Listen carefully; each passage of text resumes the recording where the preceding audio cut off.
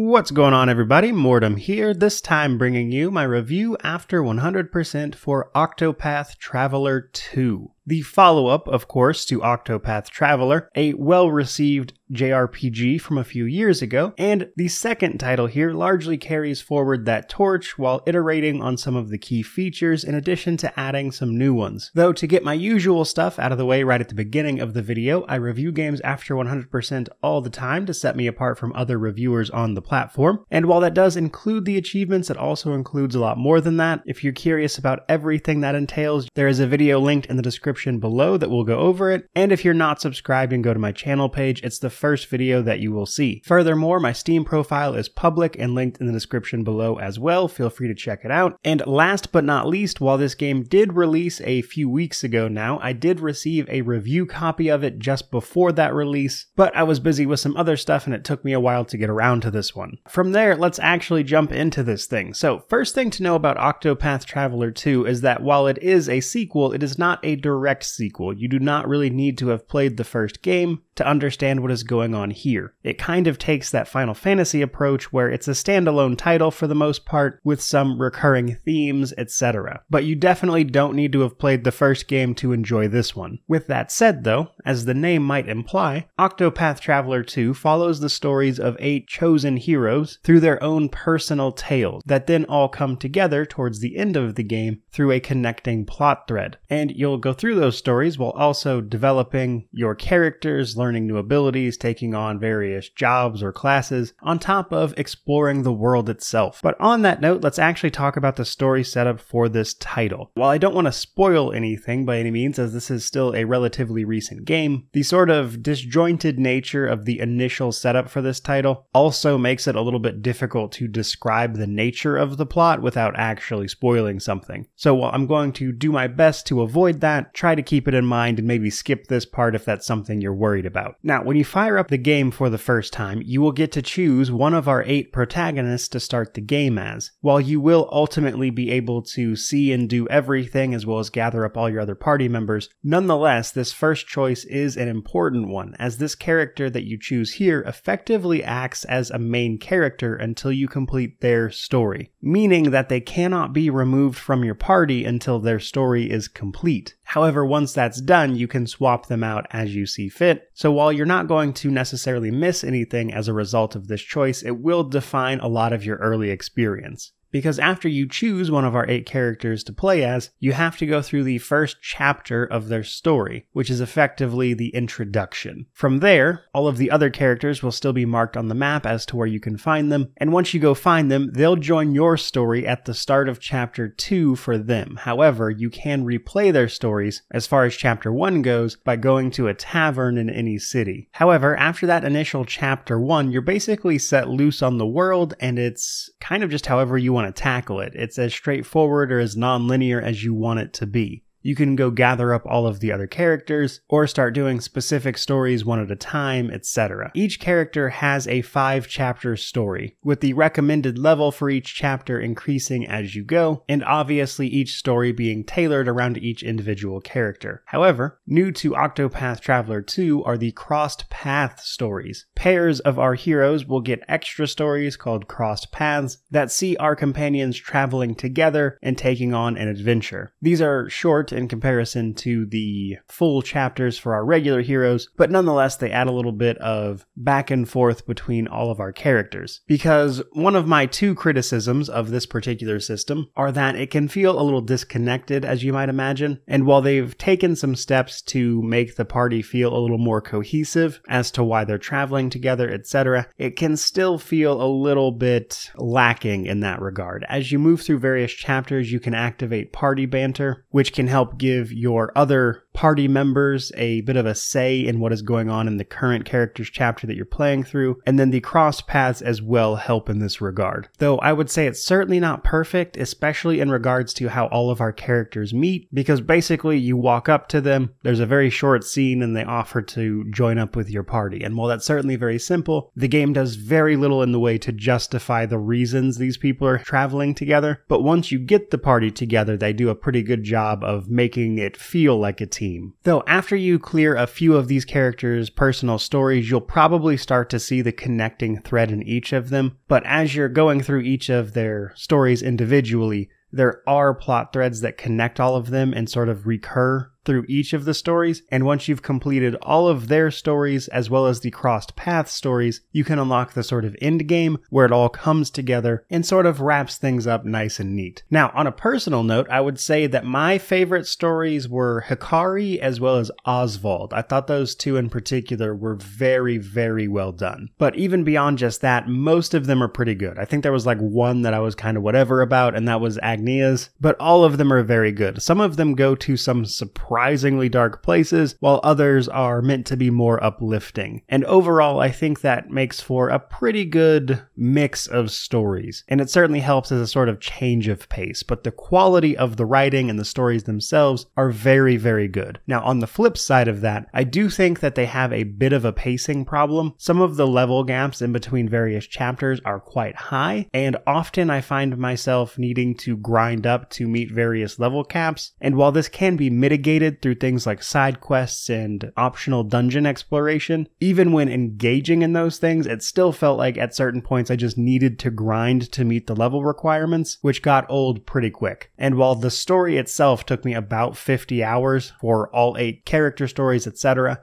a significant portion of that was just grinding up the levels to get to where I needed to be. But nonetheless, from there, I wanted to talk a little bit about the characters, as they're pretty important, honestly, and this review just didn't feel complete without mentioning them a little bit and giving you a little bit of background about what to expect. First up, we have Hikari, a prince from the Kingdom of Ku, a warmongering nation whose brutal methods cause a bit of a coup that forces Hikari to flee at the hands of his own half-brother. Then we have Partitio, a merchant, setting out to be the best he can be, frankly, and make the world a better place by haggling and managing all sorts of deals, and his story involves taking on a corrupt businessman. Though he also gets a sort of extra set, if you will, of objectives called the Scent of Commerce, and completing these will unlock various benefits for you, such as getting a ship to traverse the world with, but we'll get to that. Next up, we have Throne, a sort of forced thief. She's definitely a thief, but she's part of an organization called the Black Snakes, which effectively enslaves people from childhood and forces them into a life of crime, which is deeply messed up, and that story is easily the most messed up of all of them. It goes some pretty dark places. From there, though, we have Oswald, a man wrongfully imprisoned, out to find his vengeance on the man who did this to him. Oswald is a little unique in the fact that his story, you actually have to finish chapter 1 and 2 before you're set loose on the rest of the world, and he acts as a mage. Nonetheless, though, one of my favorite stories. I thought it was really well done. Then we have Temenos, might be butchering his name, but he is an inquisitor for the Church of the Sacred Flame, and he, in short order, finds himself investigating a series of murders relating to the church, so naturally there's a lot of intrigue with this particular story, and overall I thought it was pretty well done. Being a cleric, he can either heal your party or deal some holy-based damage, and despite being an inquisitor, he has an almost sacrilegious view of his own faith. But then we have Agnia, easily the most positive of all the stories. She is a woman who is a famed dancer, and she is aiming to be a superstar after she leaves her quiet hometown, though as you might imagine, her attempts to do so show her that her naive view of the world doesn't quite match up to reality. Nonetheless, though, again, pretty positive story in comparison to the rest of them. Then we have Casti, an apothecary who recently lost her memory. She's trying to remember who she was, what happened to her, and why everyone treats the apothecary unit that she was with, Heirs Apothecaries, with quite a bit of disdain. But being an apothecary, she is also very capable of being a healer as well as dealing a little bit of damage. And then last but not least, we have Ochette,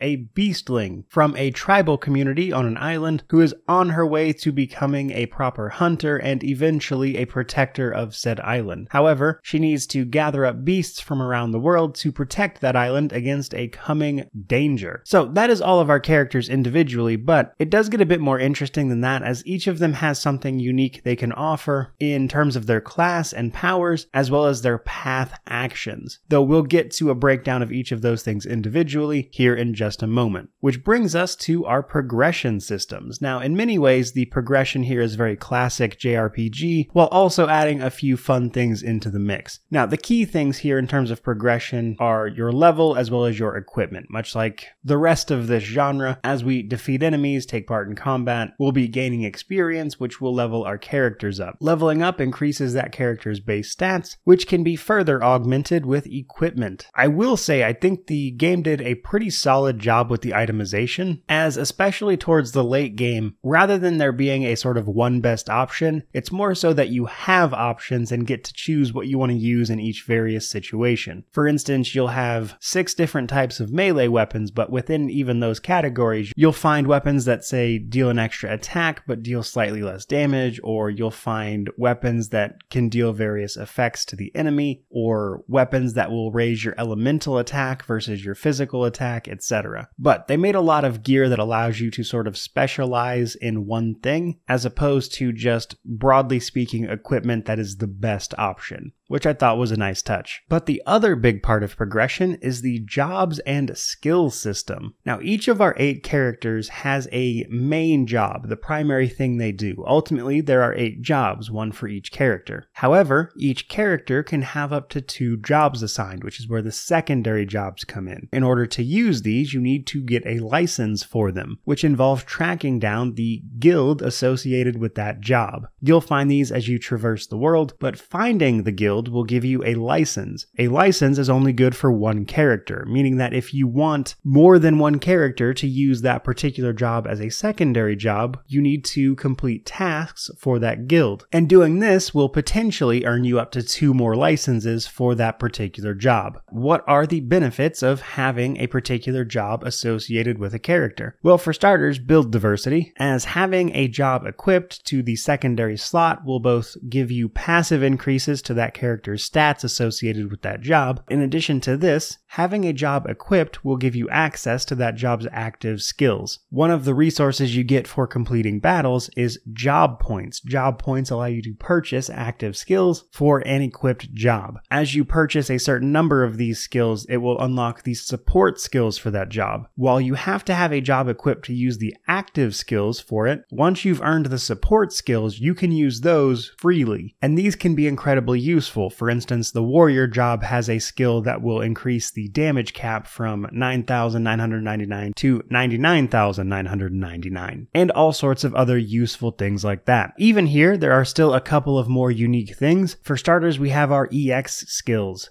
These are basically special skills for each individual character and their primary job. You'll get one of these 2 skills by simply completing the associated character's story. The second EX skill can be found by bringing that character to a shrine that you can find out and about in the world. More interesting still is that there are 4 hidden jobs. Now, 3 of these you can find through just pretty natural gameplay. One of them you might have to look up. But the hidden jobs take it a step farther. They actually have some unique progression. For instance, there's the Arms Master, which is basically just a better version of the warrior job. But in order to unlock its skills, you have to find rusty weapons and bring them to a blacksmith. And then you have to have those weapons equipped to use the skills for that job. Then there's the Inventor, which sees you having to track down various inventions. And then the other 2 actually just have a much increased job point requirement for each individual skill. Now, the very last skill you will learn for every single job is called its Divine skill. These are just very powerful abilities that you can use only at max boost, which we'll get into shortly. But first, I want to talk about the world and the gameplay of Octopath Traveler 2. So for starters, there is a large world to explore, and you can do so pretty much freely. As I mentioned, the game can be very non-linear. You can track down various stories, do them in whatever order you please, or just explore. The stories won't take you everywhere. Some of the map and stuff is completely optional. And with that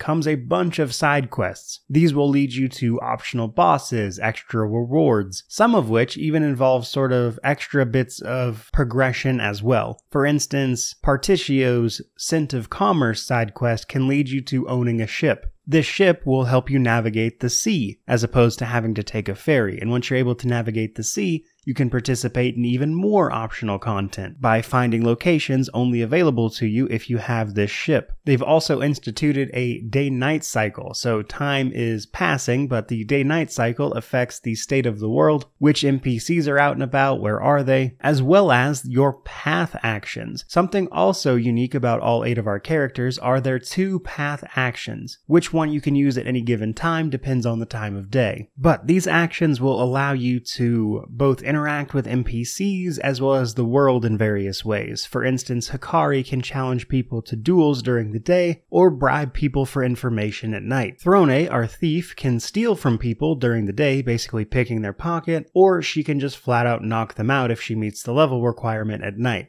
This can be helpful for getting past guard NPCs or finding items you need for various quests or just getting extra items, and it adds a lot of interactivity to the world. You do have to be a little careful here, and while it's hard to do, there is a little bit of consequence to messing up your path actions. In some cases you can fail these, which will lead to a hit to your reputation, and if it falls low enough you actually have to go pay a fine, and until you pay that fine you actually just can't take path actions anymore. Though I will say you have to be pretty determined to mess that up. Though all of those systems together really make for a world that it feels like you're actually interacting with and you're engaged with it, which is a lot of fun. If I had to offer one criticism though, a lot of the characters' path actions tend to overlap. For instance, Hikari can bribe people for information, but Casti, our apothecary, can just ask people for free. And of course there are various requirements for each one, but my point is there's a lot of overlap here, with some just being flat out easier than others, so a little more diversity in that respect would have been nice, but nonetheless it's a pretty good system, especially for a genre that does not typically give you a reason to interact with basically every NPC that you see. All of that though brings us to our combat section. Now combat in Octopath Traveler 2 is pretty interesting. Most of it involves identifying the enemy's weaknesses and then breaking their defenses. So each enemy has a host of things that they will be weak to, various weapons as well as magic types.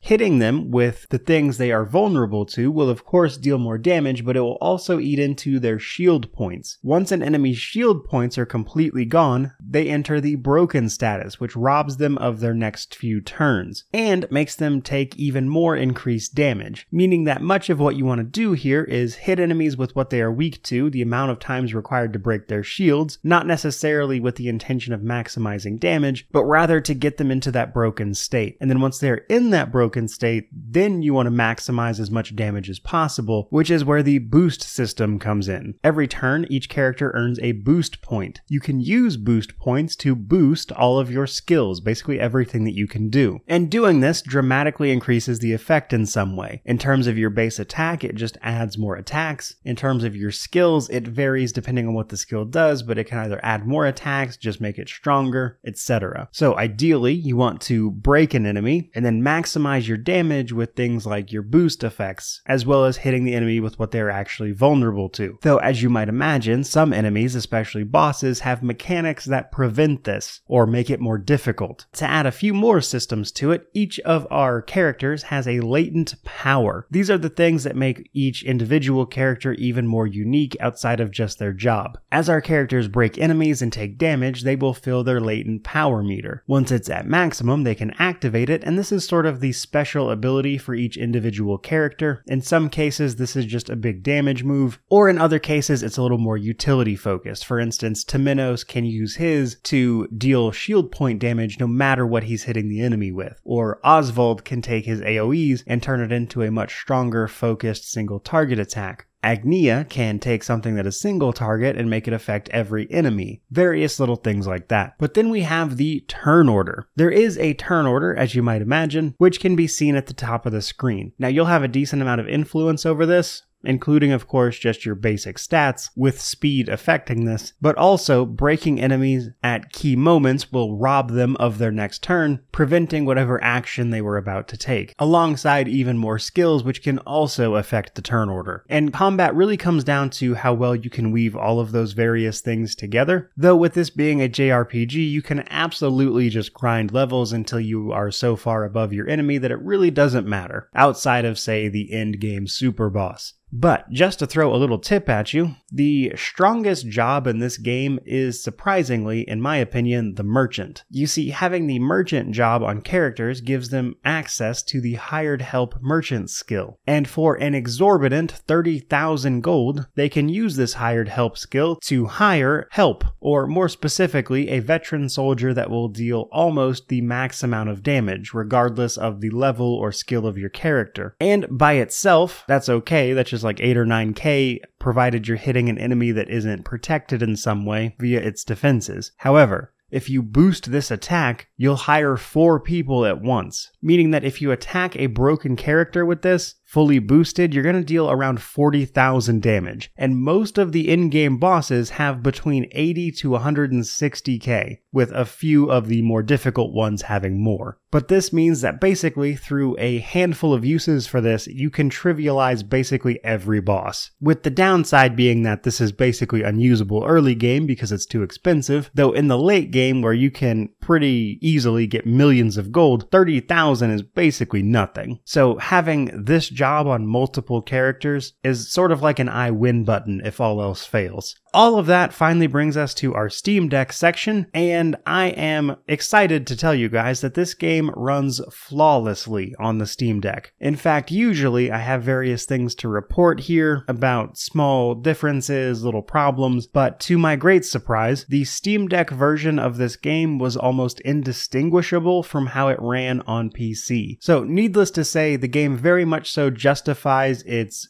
Great on Deck verified rating, which naturally comes with cloud saves as well as controller support. So you can basically just download this and have an amazing experience on Steam Deck. It is very well suited to that hardware. Again, in terms of Steam Deck performance, there's really just not much more you could ask for here. It runs perfectly. But that brings us to our positives, negatives, and then we will wrap this thing up. So on the positive side of things, I think all of the stories are really well done, including how they come together at the end, with the only really weak part of all that being why our characters are traveling together to begin with, but beyond that, the stories are very, very good. On top of this, the exploration and the world were also big positives for me, having all these ways that you can interact with the world, all these optional areas to explore, bosses to find, secrets to find, using path actions to both find different solutions to quests, as well as just discover little in-game secrets, is really, really rewarding. I enjoyed that system a great deal. Now, on the negative side of things, I really only have the two, and that is that, as I mentioned earlier, the game can certainly be grindy at times. The pacing can be a little bit off, and while that's certainly not unusual to the genre, it nonetheless can kind of get in the way of you and the good stories I just mentioned. And then the other negative is again simply that there is really no reason given for our characters traveling together, and for a game that fleshes out the rest of the story in a really good way, it offers literally no reason at all why our characters come together besides that, and while that's an easy to overlook problem, it nonetheless bothered me a little bit, but again, very minor stuff. Which brings me to my conclusion. Octopath Traveler 2 is a fantastic JRPG. In fact, I'd go so far as to say it's one of the best I've ever played. I really enjoyed the visual style. The HD 2D graphics in particular are really something to see, which I mention here because I didn't mention it anywhere else. But the